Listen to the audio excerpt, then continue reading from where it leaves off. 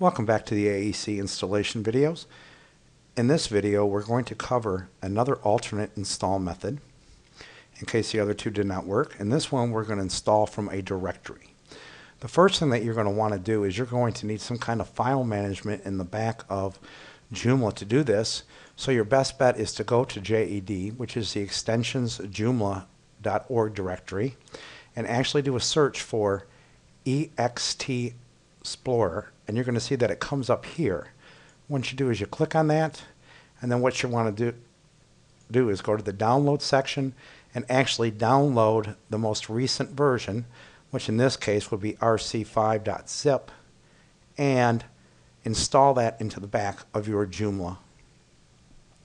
So once you have done that and you've installed it, you're going to want to go to Components EXT Explorer and then go to the temp directory. Now once you're in the actual temp directory itself, you're going to want to create a new file or directory.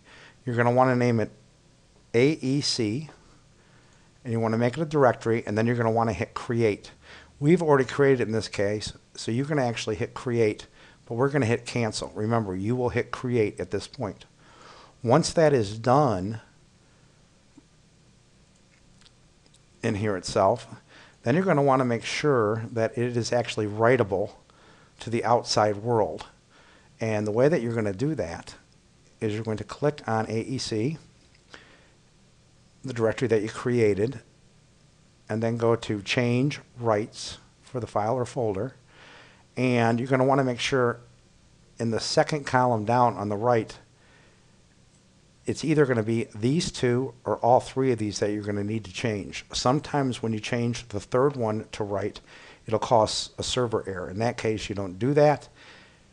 And what you want to do is actually just make these both writable, hit save.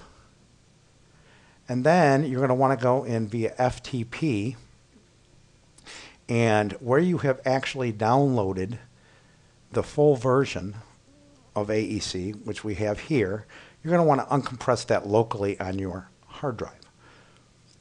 And you can see here that we've uncompressed it locally, and the reason we're using this package is because it will install the plugins, the module, and the component.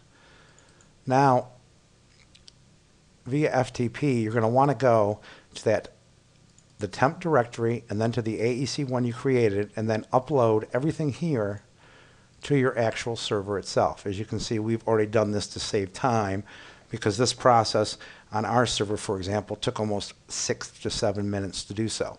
But once everything is uploaded, then what you're going to want to do is go back to the back end of your Joomla, and then you're going to want to actually go to Extensions, Extension Manager, and in Install from Directory, you're going to see everything is already set up, and you're going to actually see it as this way right here with just temp after it in your directory, and you're going to want to put a /AEC, no ending slash whatsoever, and then click install.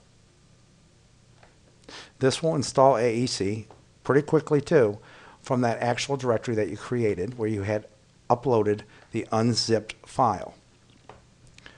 And then you're going to want to go to Extensions, Plugin Manager, and once again you're going to want to filter for the word AEC.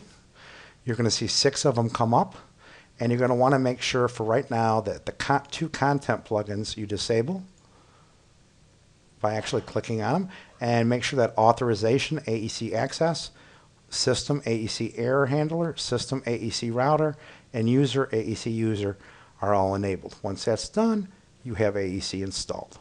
Thank you very much.